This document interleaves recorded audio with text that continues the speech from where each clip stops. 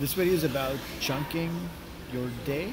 You can chunk by the hour of the day, or you can chunk your time by the day of the week.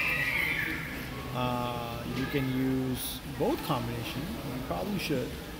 I probably chunk by the hour of the day, and kind of intuit how I'm feeling, and based on how I'm doing, how I'm feeling, I do chunk by the day of the week as well. So I do a different set of activities on different days. But generally speaking, when it comes to the most cognitively demanding tasks, I stick to chunking by the hour of the day. So what am I talking about?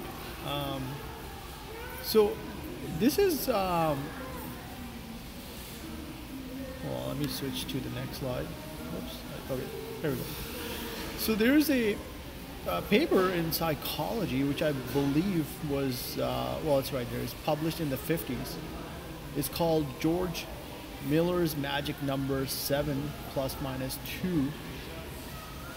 And I'm not going into the details because it's going to be a really short video. But Miller, the psychologist Miller, suggested that we take in information in chunks. And I think what the paper suggests is that there's a limit to how much of information we can take in at any given time.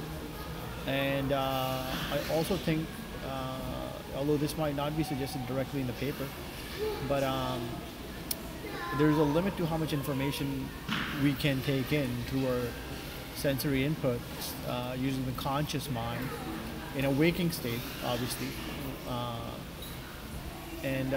So there's, again, the limit in terms of what we can focus on, considering that we only take in information in chunks.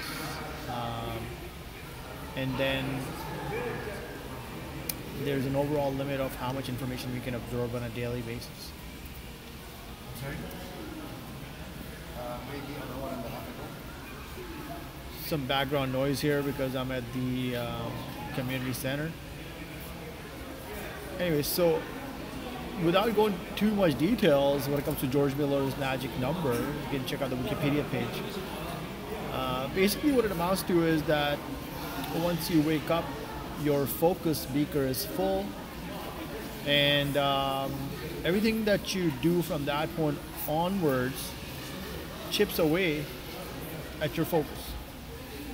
So if you wake up and you watch the news and you check your social media accounts for the next 25 minutes to half an hour, or even 15 minutes or 10 minutes at that, then you listen to the radio while you're in the shower, then you, I don't know, walk the dog, and you talk to your neighbor about current events while you're walking your dog, you go for a walk together, and then you stop by at the water cooler before you actually start your workday.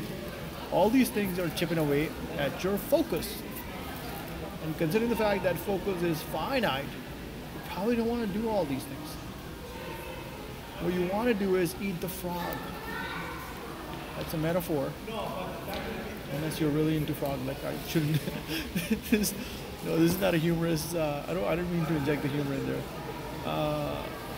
But no, that's a metaphor for getting to the most difficult task.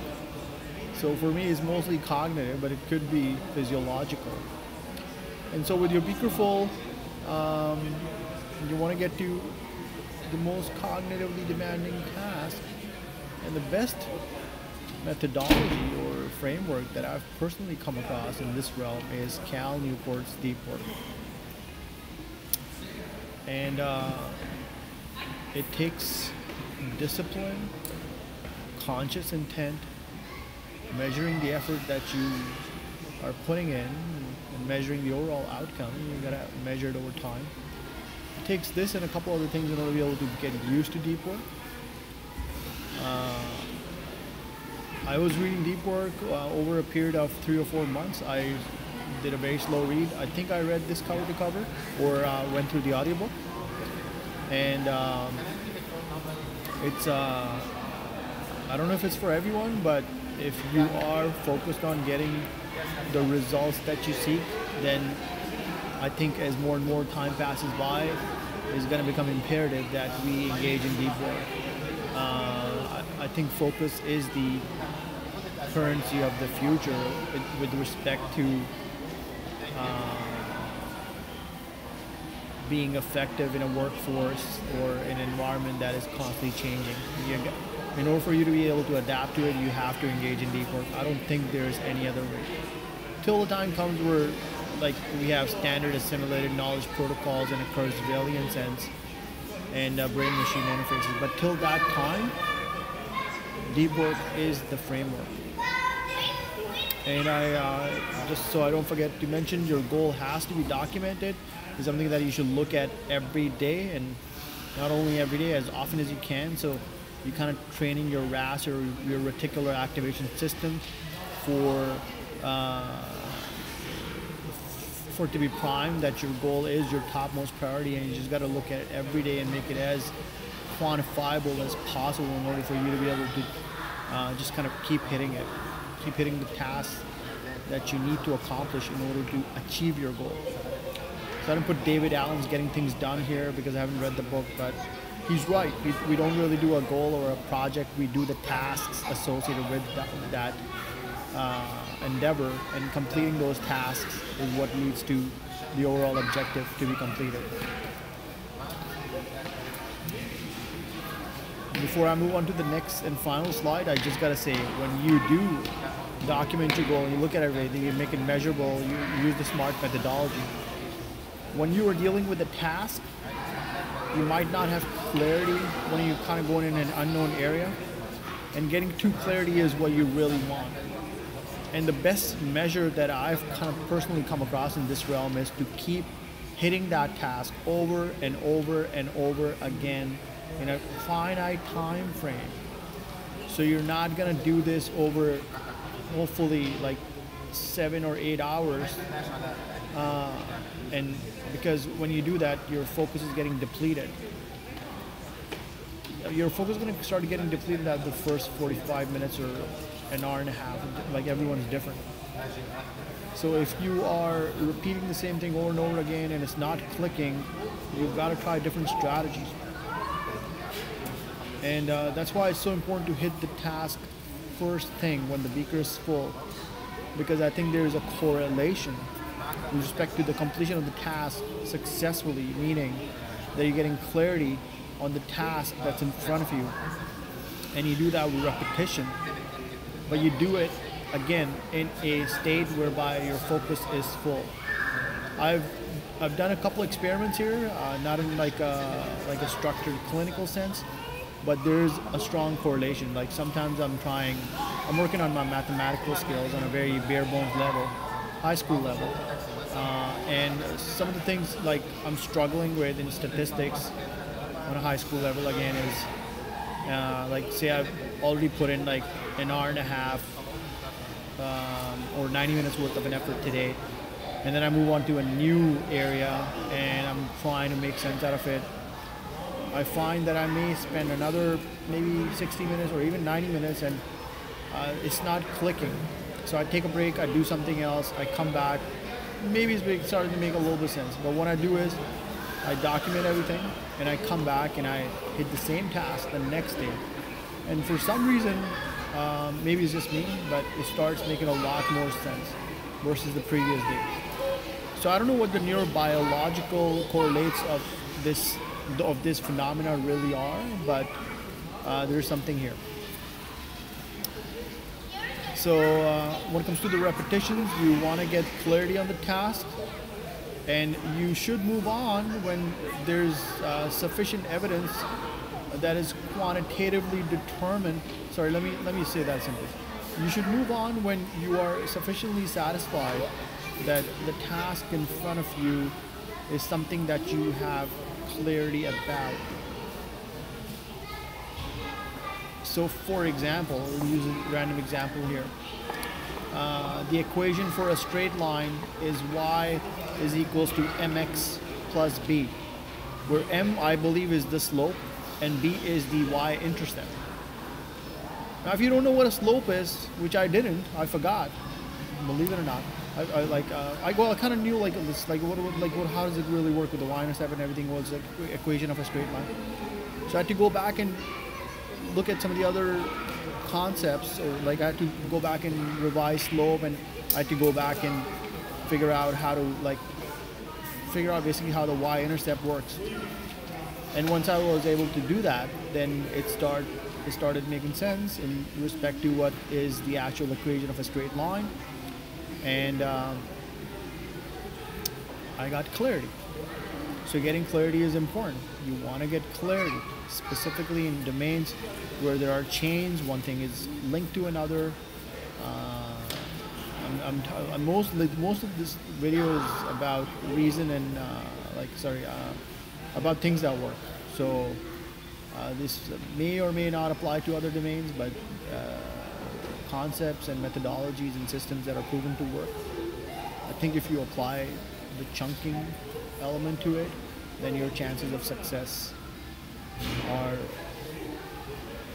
very high, especially if you don't give up and you alter your strategy, see what works for you, and you put in consistent effort on a daily basis. So I think it's worthwhile that I spent a lot of time talking on like here in this slide, because Cal-Newport ZPORC is really the framework that you should adopt if you're trying to get clarity around what you're dealing with, and just basically getting stuff done, getting work done. Last but not the least, whatever you're doing should be measured. If you're not measuring it, you're not managing it in a Peter Drucker sense. And it should be like, Peter Drucker should be on the left, but it doesn't really matter. And in a Carl Pearson sense, you want to measure it and you want to report on it in order to be able to improve your chances of success exponentially. I don't know much about Carl Pearson's work other than this quote. And this is just specific to this quote. Mentioning somebody in these slides does not mean I endorse all of their views, but I think there's a lot of value, truth in the statement that Pearson made, that once you measure it and you report upon it, your chance of success improves exponentially. So that's it. This is one of the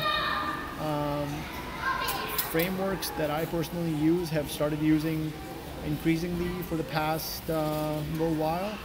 Certainly since last year, I set a goal for myself, which I'm not going to share about. This is not about me, it's about something that works.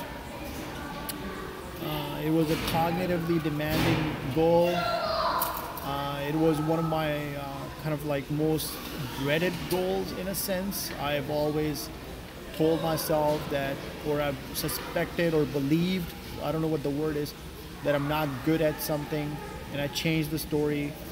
I tried a different strategy in terms of, I tried a bunch of different strategies, but the one that has yielded the most results is chunking my day. I chunk by the hour of the day and sometimes by the day of the week. And if I'm doing that cognitively demanding task, this again is not just limited to cognitively demanding, it could be physiological, it could be others. I don't know what other realms would be, like spiritual. This is not about spirituality.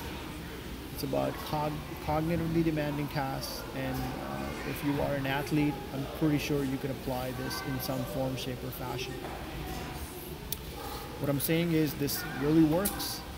Whoever's watching this, please, if you'd like, give it a try. See what kind of results you are getting. Don't give up. Persist with the problem. Persist in the face of the problem.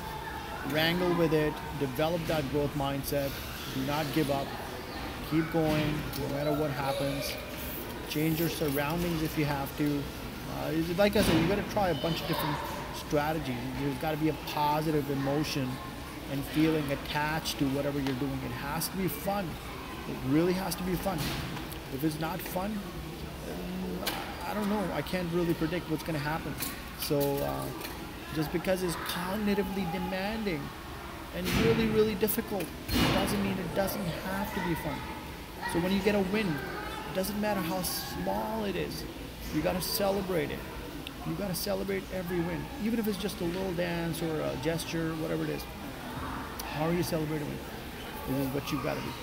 So going beyond like the kind of like I guess that would be like an extended version, but I've made a video about like documenting most of pretty much everything I do in spreadsheets. I think that's a good kind of it's a good video to also kind of review if you're trying to chunk your day, because again, chances of success go up way higher when you measure the outcome you want. So that's it. This video is probably 30 minutes long. Yeah, chunk your day. All right. Any questions or comments? All right, see you later. How do you stop this? Oh, okay. No, I think some reason it's 32 minutes. It's only 15 to 16 minutes.